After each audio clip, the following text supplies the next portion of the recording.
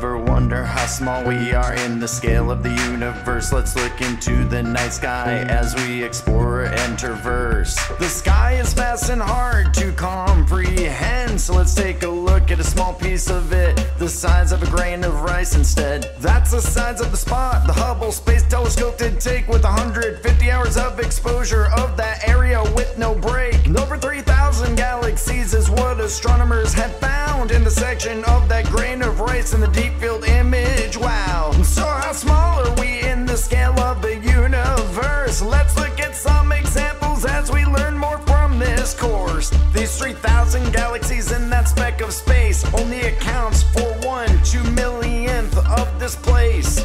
Our planet Earth, everything we have ever known, has a diameter of 1,300 kilometers. It is shown the sun has a full diameter of 1,400,000 kilometers. That's about 110 times the Earth, I am sure. The Milky Way holds 100 to 400 billion stars, including our sun. Now compare that to the deep field image from the Hubble just for fun. Each of the 3,000 galaxies caught in the deep field image we see contains about 1 billion stars inside at the very least. So later scientists adjusted the optics on the Hubble telescope, taking another long exposure over about 4 months with hope. The results were 10,000 galaxies the Hubble did observe, known as the Extreme Deep Field Image, or XDF in short. After 10 years of photographs taken were combined, the XDF shows galaxies so distant you'd never see them with your eye. Ever wonder how small we are in the scale of the universe? Let's look into the night sky as we explore and traverse.